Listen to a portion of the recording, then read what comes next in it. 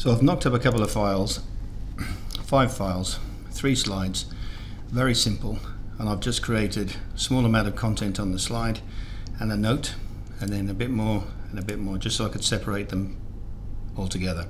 And all I want to do here is translate only the notes, not the slides. So I'm not interested in the content on the slides. So to do that, here's what I'm going to do. I create a new project.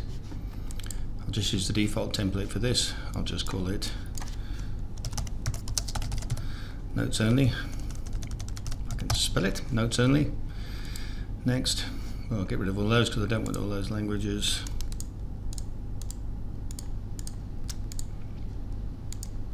So I'll just go English, United States to French. It doesn't really matter for this exercise.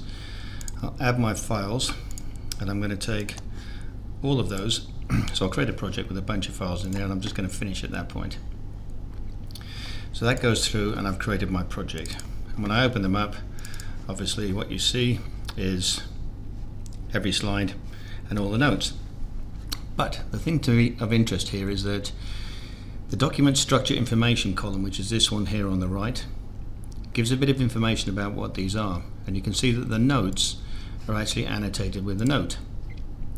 So what I should be able to do is to exclude everything else using the SDLXLIFF Toolkit. So to do that, what I do is just explore the containing folder. So this takes me to the folder where all of those files are. I open up the SDLXLIFF Toolkit. I've got this on a little shortcut here. So it looks like this, the SDLXLIFF Toolkit. I'm sure you've seen it before. I just take my SDLXLIFF files and just drop them into there, like that. I'll close that now. I select them all and I click on the Generate Document Structure Information here, DSI. And this shows me all of the document structure information that is used in those PowerPoints. What I do then is I pick these ones that I don't want. All I want is the notes, and I say lock them and then change it. So that's gone through there, and it should have locked all of those. So if I close that and I come back to Studio, if I open up a file, just pick any one of those now, open it up, you see those are locked. So what I can do then is I can go for unlocked, and it leaves me with just the notes, only the notes, and I don't have to worry about anything else at all. And that becomes really handy because you can do things like open all the files if you want to, open them all in one go for translation, come back to here, filter on unlocked again, and there we go. For everyone, all I've got is the notes.